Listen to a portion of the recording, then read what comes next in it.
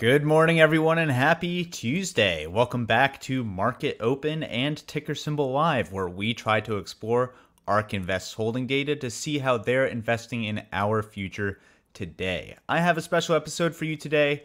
I've been getting a lot of requests about looking at the data and helping understand the data specifically. What we've been doing in the past is using the data to explore which stock to talk about today, usually focusing on ARK Invest's biggest outsized buy of the day.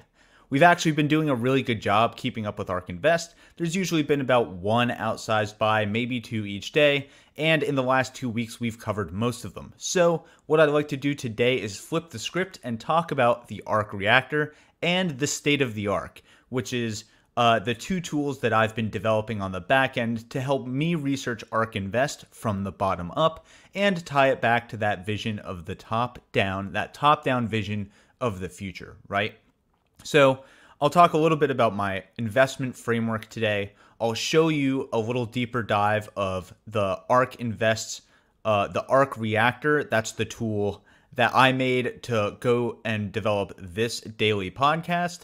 And then I'll show you the state of the ARK, which is something that my patrons on Patreon actually have access to right now so that they can interact with the data in a few interesting ways and make their own discoveries, right? So that way you don't have to just discover it through listening to me.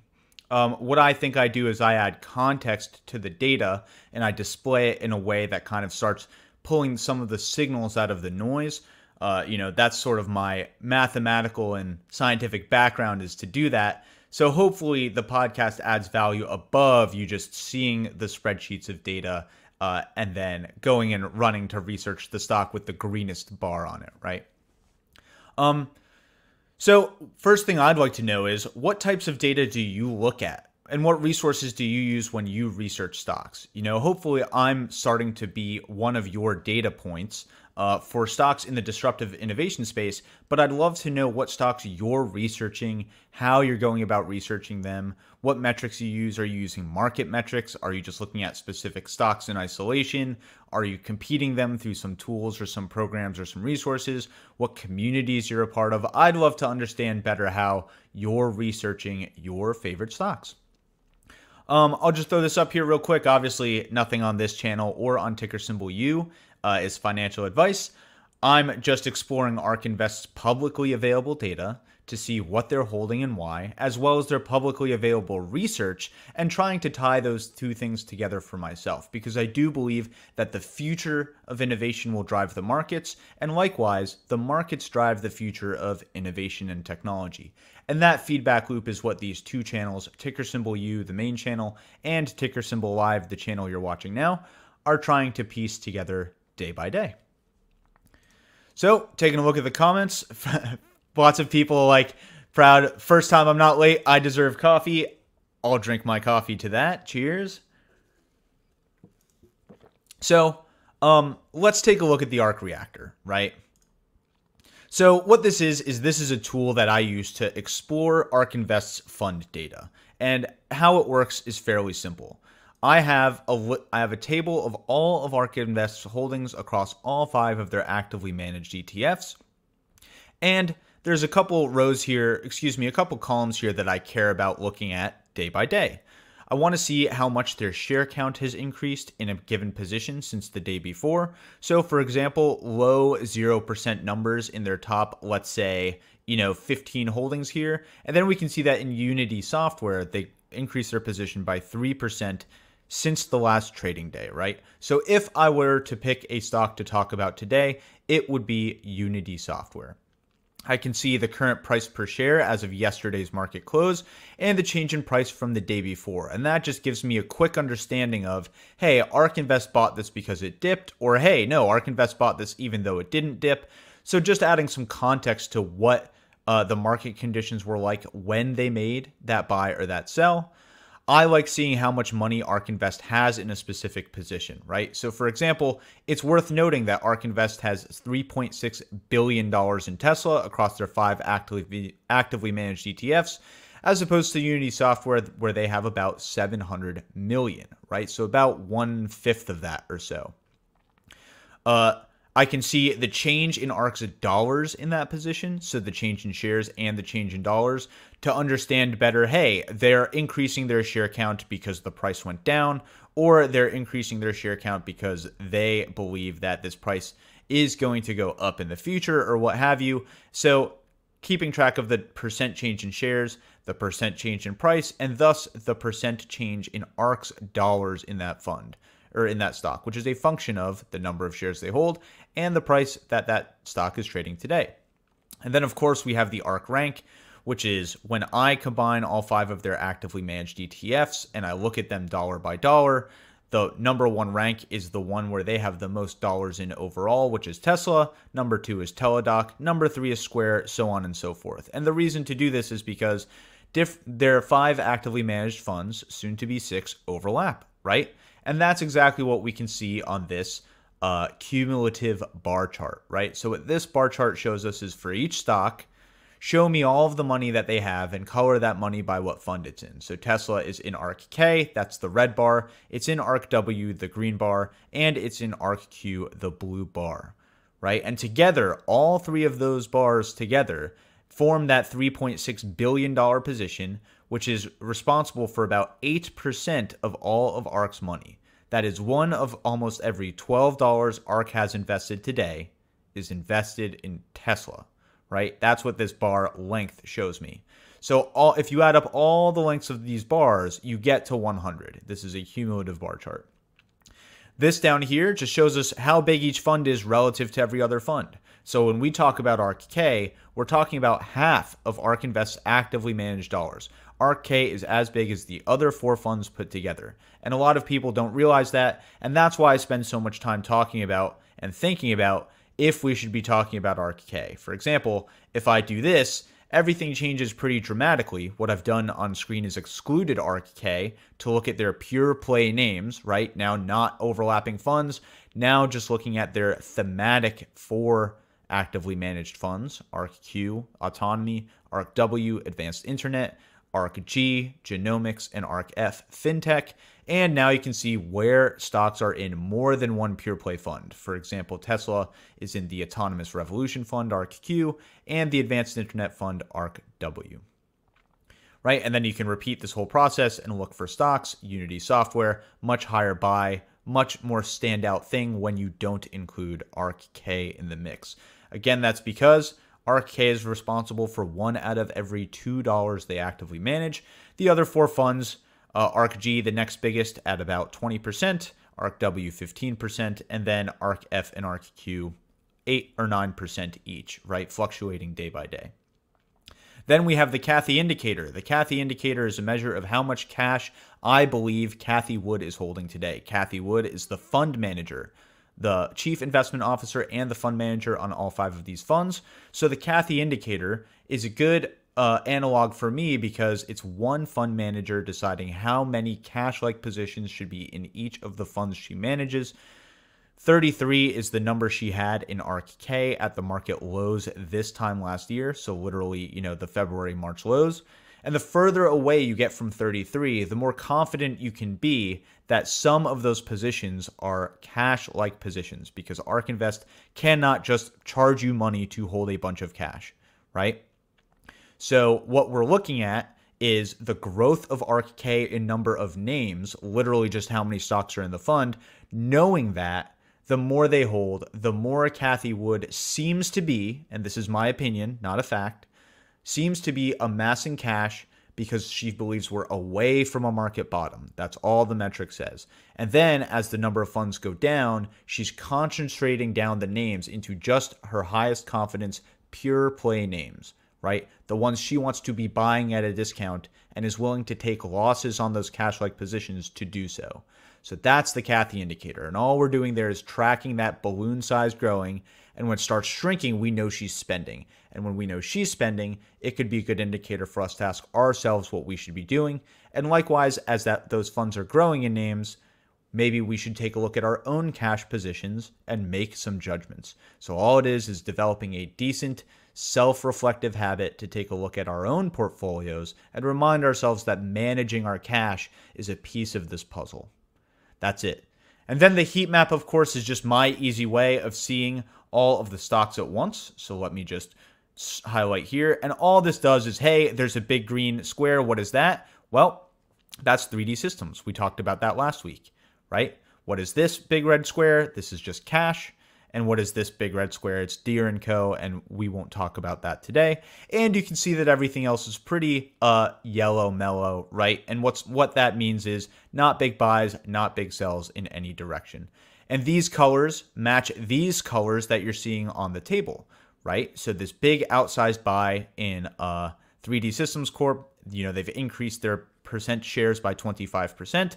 And sure enough, if I go all the way down and find the greenest bar, hopefully it shows up here, or else I'm going to look really silly. Of course, it's 3D Systems down at the bottom, 25% increase in shares since last market trading day.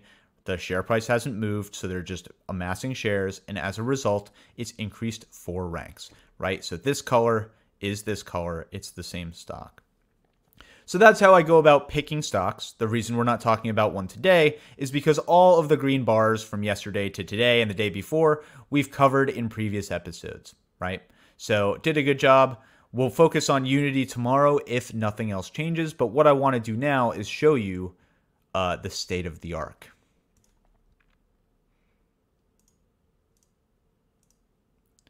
So I'm going to share my browser screen here. And notably, I'm sharing a browser screen here. That means that this is available online to my Patreons. This is not a plug for my Patreon. I don't have a website. I'm not a very internet savvy guy in terms of like managing my own brand. I really like YouTube. YouTube provides you a lot of wonderful tools, but like a place to publish text isn't really one of them. The community tab is pretty limited. So I reached out to other YouTubers and I was like, what do you guys do about communicating via text, but not in real time, like Discord? So I manage a big Discord community. The link is in the description below. I encourage you to join that. I encourage you to find me on Twitter and talk to me there. I try to be active in real time, just like this is active in real time, right? Where we go back and forth on comments, and we have fun in real time. So Discord and Twitter are how I do that. But sometimes I want to write a blog post, right? I want to say, hey, I'm reacting to this thing. I'm not going to make a video about it on ticker symbol U. Somebody said something crazy like Jim Cramer said, Cathie Wood, close your funds, even though you can't close ETFs like that, right? So I react to it on text. Where do I do that? And so people advise me to open a Patreon because Patreon allows you to do all these, direct to supporter or public, text-based updates, right? And as a result, I post a lot of the things that I develop on the side, the spreadsheets, the dashboards, and whatever, on Patreon. And that's how that happened. So that's what you're seeing here. This is one of the things I've since shared with my Patreons, and it's a completely different dashboard. And the purpose of this dashboard isn't to look at changes, it's to look at the state of the ARK, hence the name. What is the literal state of the ARK today? And you can look back one market week, right? So walking through this dashboard, the controller is really funny, but it's really important to me to have set this up this way. Whoops, I hope that works. I hope that updates soon. Pretty integral to the show here. The state of the ARK, the way it is supposed to work, it's done loading, is you have a controller here, and what this shows you is their change in assets under management. Because when they have inflows and outflows, right, what all that means is you need to take that into account when you're looking back in time. These funds grow really fast, and you can see that they grow and shrink by large percentages in a single day. 2 days ago, ARK shrank by over 6%. That's a pretty big deal, right? And what you can do is you can highlight day by day and see that same cumulative bar chart with a lot of interesting facts on the tooltip that I've built for you that I think are important. So overall rank of Tesla is 1, right? Its current number of dollars in ARK, 2.5 billion. Same thing, ARK rank in ARKW is 1. Cumulative dollars in ARKW is 772 million. And you can go down and down the list and pull easy facts just by mousing over stuff, because this is about data exploration. You can also see their total positions broken out by fund here. And this is all 5 funds in a nice stacked bar chart. So you can see, yeah, Tesla makes about 10% of this fund by area. Teladoc, number one position here, makes about 7% of the fund. Square, down and down the list, and you can kind of just get a feel for the relative sizes of the funds. Again, ARKK is about 50% all of their dollars managed, and you can see that because the red square here is about 50% of about all the squares going on here, right? Almost half of them are red by area, so ARKK roughly 50% of the funds. And that's what you're seeing here as well, 49%, 21%, 15%, the same thing that's on the ARK reactor, right? So then you can do a deep dive into an individual fund. That's what's important to me. So I can click this dot of ARKK, and then what will happen is this is browser based now, so it takes a little bit to load.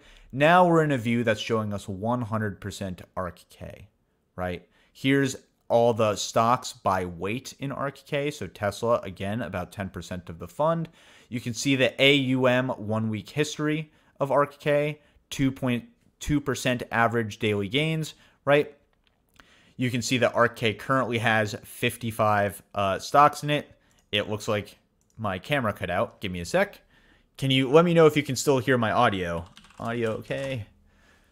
Let me see if I can make some magic happen in real time. Hopefully you can still hear me. I'm still walking through the bar chart. I see that that's still working. So I'm just going to wing it here. And then you can obviously go fund by fund, and you can see things as they update. Again, might take a couple of seconds, but now I'm in ARKG. Now I'm in ARKW. And you can go down and down the list. And of course, if I select a certain date, I just get back to all 5 funds here. Add to stream. Let's see if I can start my camera so you can see my beautiful face. Okay, my camera is failing me today. No problem. So we're just going to rock it like this. So that's the first page of the state of the ARK, right? And so if I uncheck the date, now I can see all 5 dates. I can see all the funds. And what you're seeing here, of course, is all 5 funds data at once. So this looks a little janky. And this is why, I try to focus on giving this to people who want that early access, right? This is the type of feature that I'd like to get rid of before I make this fully publicly available. So I'm showing you a little bit under the hood, but this is how it's all supposed to come together. You pick a date, it updates, it shows you the number of stocks in that fund, it shows you the breakdown for everything that day, and then it shows you that in that bar chart, right? Great. And of course, there will be a 6th fund added here when ARKX releases later this month, hopefully. So you can scroll down and you can see everything in this bar chart. Great. That's the first tab of the state of the ARK. The second, I think, is what people have been asking for a while. So I went ahead and I made that publicly available. Here's just a chart of the Cathy indicator over time, right? So on March 16th, ARKK had 55 stocks. That's been consistent all the way across. ARKW, 55 stocks on March 16th, 53 today. So spent a little money in ARKW. ARKF, same thing, dropped by 1. ARKQ didn't drop at all. And now what you can see is the number of holdings in each fund by day in one quick and easy grid. The next value here. So these are the heat maps that I often work with when I'm trying to pull signals out of noise, right? So this is a combined heat map. It looks at March 23rd versus 1 day before, so very similar to the heat map on the ARK reactor. And the color change is the change in percent shares held, right? And we saw that 3D Systems increased by 25%, so it's the greenest thing here. And we saw that Deere dropped by 12%, so it's the reddest thing here. And as a result, everything else relatively unchanged. And you can actually see, like I tried to print out the values here, lots and lots of zeros. So very mild trading day yesterday for ARK Invest. Totally okay. They're just keeping track of some fund growth, right? But mostly zeros everywhere across the board, besides a few 3s, couple -2s. So nothing of interest. So I figured today would be a good day to talk about the data expiration, right? We can flip the script, and we can also color things by change in rank. Just because things don't move in dollars doesn't mean they don't move relative to each other, right? And so this again, is the same data, but much more interesting in terms of like color. And that's because as things drop or rise in cash, just the price action alone is enough to change things in rank. So when you look at percent change in shares, the previous chart, what you're seeing is the amount of buys and sells that ARK actually did, right? But the market moves whether ARK Invest buys or not, right? So the percent change in rank, the percent change in rank is changing now because those shares are decreasing and increasing in value. And we can see that Netflix, had a big change in share price. So even though there was no change in shares, it moved up in rank, right? Same thing with all these other stocks. What's going on is as they move relative to each other in the market, their ranks change in ARK Invest holdings accordingly. And now we can say, okay, because Netflix had the biggest change in share price, whether it's because it had a change in share price or the ones around it changed in share price, we can talk about Netflix that way. Why didn't ARK buy or sell this as much as the stocks directly around it in rank? And then finally, we can look at the ARK rank over time. So this is a pretty silly plot, but one that I really enjoy looking at. And what this is a noodle plot of each ticker that ARK holds over time in terms of rank, right? So Tesla is always number one. That's this straight line right at the top here. At the bottom, you can see right before they sell funds, they bottom out here. And then you can see a bunch of squiggles that move, up and down over time. So the most volatile squiggle, if I can click it, that's cash. This is their cash position changing over time. It can go as high as rank, roughly 30. Their 30th biggest holding is cash, and it can drop down past rank 100, meaning their 100th biggest holding is cash. And this is them literally buying and selling stocks and or amassing and spending and amassing and spending and amassing and spending cash. That's what you're actually seeing here. So this is the kind of stuff that I mean when I say pulling signals out of noise, right? Of course, all of these other things here are stocks. So we can click another stock that's had a, big run down.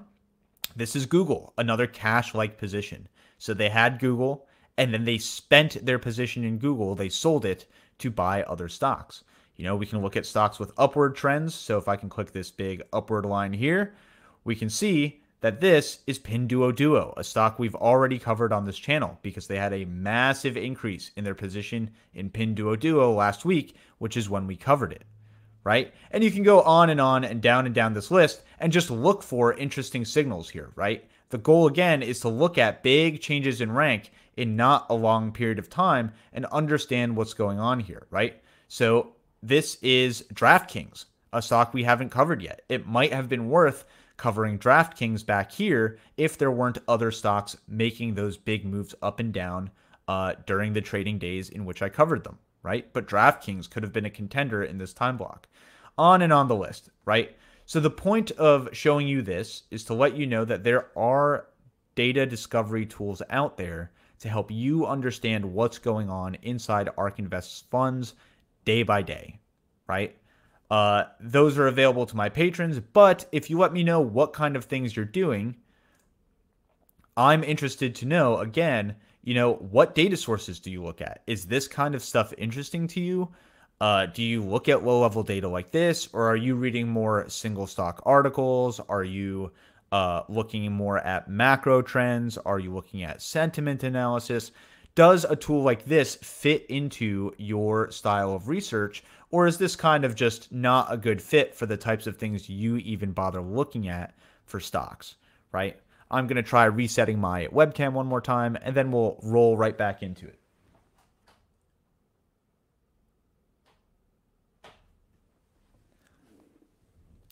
So, yeah, I'd love to hear in the comments what you think about this kind of stuff. Let me pull down this banner and see what's going on in the comments. So Kathy believes the growth pullback is just a blip on the screen and they're buying instead of sheltering. Yeah, that's a great point. So yeah, Kathy is a long-term investor in my opinion. What she does is she looks at what the market is doing, and the first thing she asks is why, right? So when she decides that her understanding is that the market is moving for non-stock related reasons, for example, stimulus happens, or there's a short report with untrue information, or anything else, she will buy that dip because her conviction in the fundamentals of that company have not changed, right? As opposed to, hey, there's a big shakeup in leadership, there's something else going on that's fundamental to that company, unbuy that dip, right? She will sell that stock because, hey, hello, it seems to be working now. She'll sell that stock because now that change in price is a reflection of what's going on inside the company. You know what I mean? So yeah, when she sees a pullback that's just a rotation from growth to value, she's buying that dip because she knows that people will rotate back into growth stocks, right? And when they do, she will have bought low and she gets to sell high, and that's her job, right? So great question. Yeah, so illustrating data is definitely the point here, right? That's exactly the right way to say this. Illustrating data, it's tough to look at all these spreadsheets and look at them day by day and just be like, what the heck is going on? When you can visualize data, the field that I specialize in is visualizing data, literally called data visualization.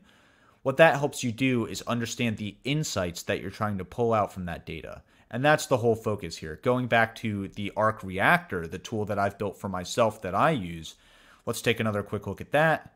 Share screen.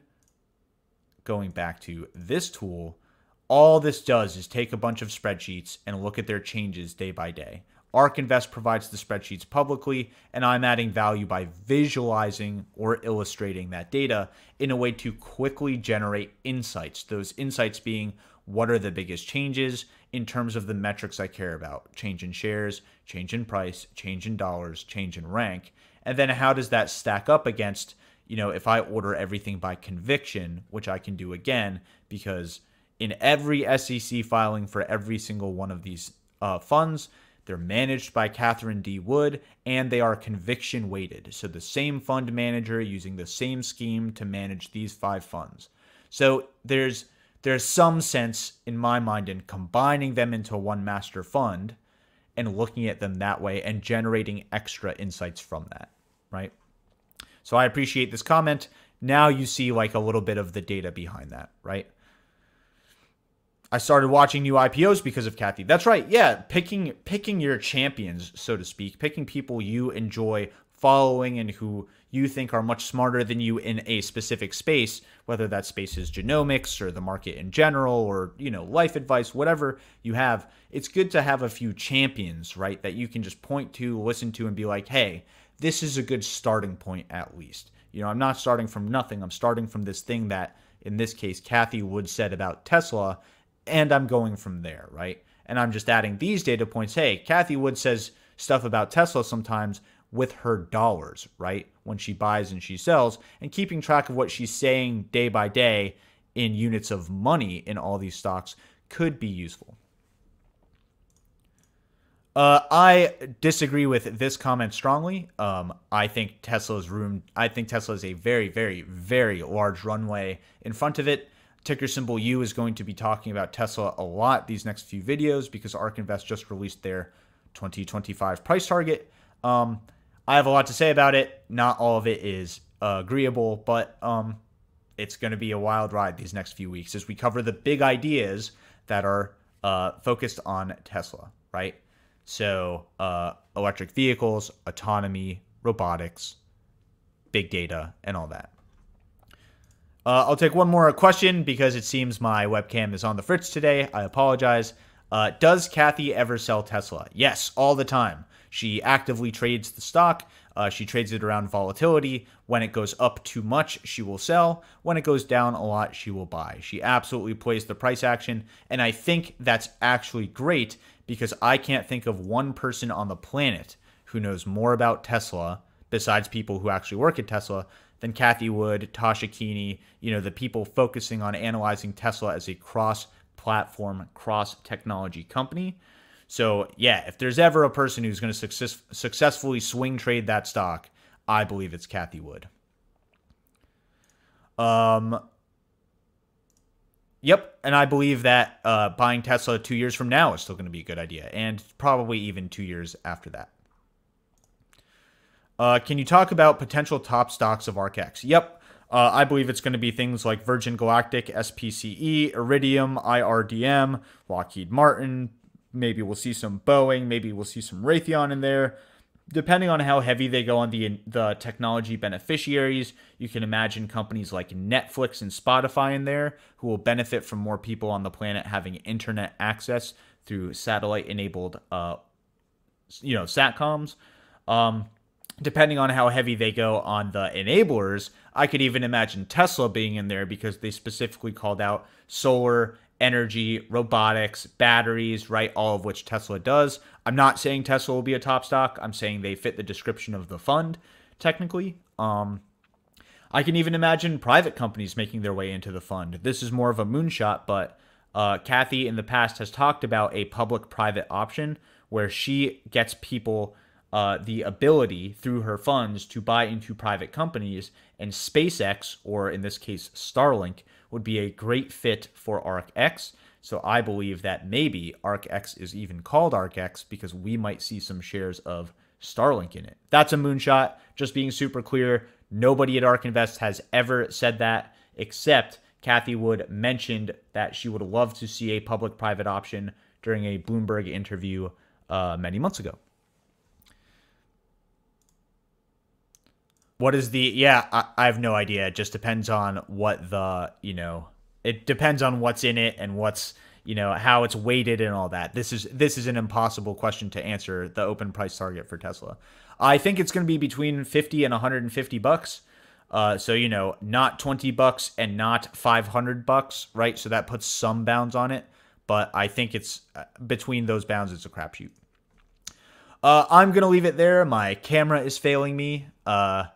I hope you've enjoyed this sneak peek behind the scenes of what's going on under the hood, how I choose stocks, the types of tools I've made available on Patreon, the types of stuff I want to get into, right? More interactive, community-based, ground-up research.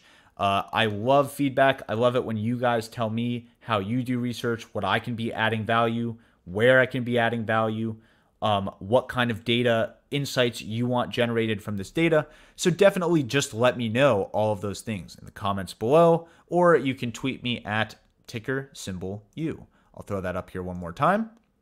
And I wish you a great market open, and hopefully I will fix my camera for tomorrow's live stream.